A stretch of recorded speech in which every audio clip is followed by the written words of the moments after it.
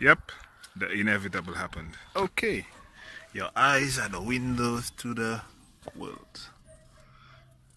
That is not supposed to be there. Not sure if you can see it at the back, but there's a second hole at the back. Engine bay is covered in oil. Yeah. Alright, so quick update. I guess from the trailer you already seen. So I had my car out, been driving it for about a week or so. D15, stock D15. Those who know D15s know their weaknesses. Rods being number one. So it's been driving around. I've been driving the car around for about a week or two, well, more than that, a couple weeks. Slowly turning it up. Started off on 6 pounds. It ended up being somewhere around 10 pounds. Drove it yesterday. Had an exhaust leak.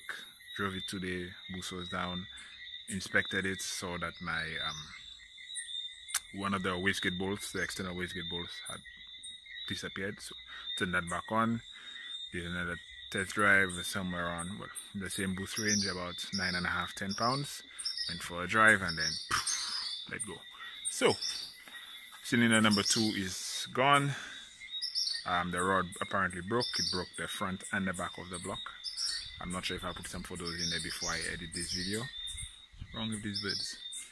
Yeah, so I have a spare block, head studs and everything, so I'm not sure if I'm going to throw that stock block back on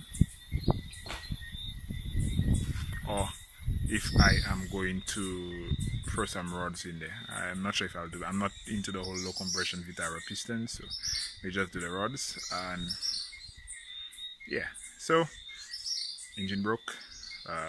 Pretty much I believe we just exceeded the strength of the rods. Not sure how much power the car was making on 10-ish pounds thereabout. Timing, before someone asked how much time was that car been. I think we had something about the 10 pounds, something like 16 or 17 degrees of timing, I'm not sure. So pretty conservative.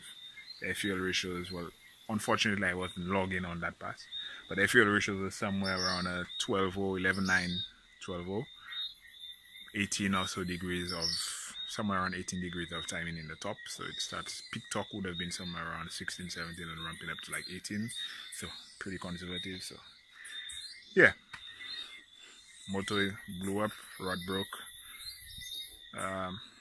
Next up, we're just going to, the car might be down for a while, so I may not be able to get tuning videos since I don't have my car, but hopefully I have customers' cars and whatnot. We can do refresh tunes and we can find some stuff to do in the meantime.